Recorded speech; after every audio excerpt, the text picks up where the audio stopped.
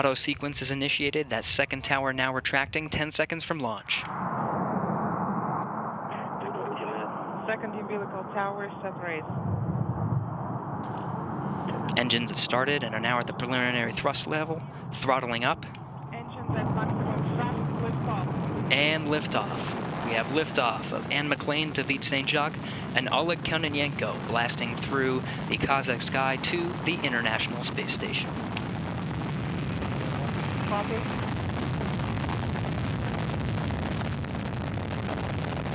Everything looking good so far. Good first stage performance. Soyuz delivering 930,000 pounds of thrust. Copy.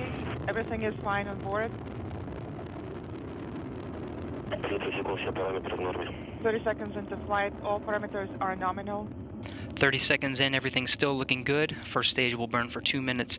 First 2 minutes and 6 seconds of the flight. Vehicle stabilization is steady. Copy. 50 seconds.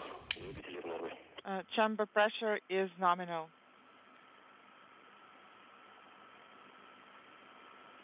60 seconds. Everything looking good. Vehicle is stable. Good first stage performance. The vehicle now traveling over 1,100 miles per hour. 30 seconds into flight. Everything is nominal.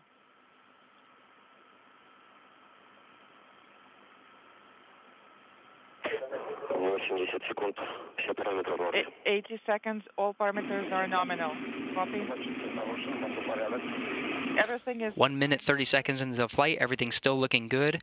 The stage again will burn for until 1 minute 58 seconds into the flight, and you'll see those 4 strap-on boosters jettison. 100 seconds. Copy.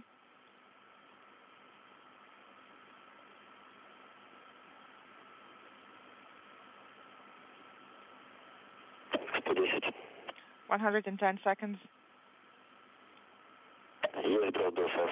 Escape tower has been jettisoned, and those 4 strap-on boosters also jettisoned. They've completed their job and will drop away at an altitude of 28 miles.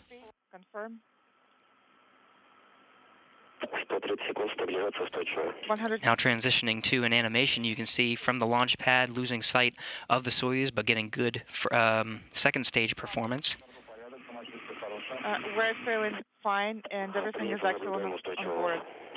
Copy, and vehicle is stable. 150 seconds into flight.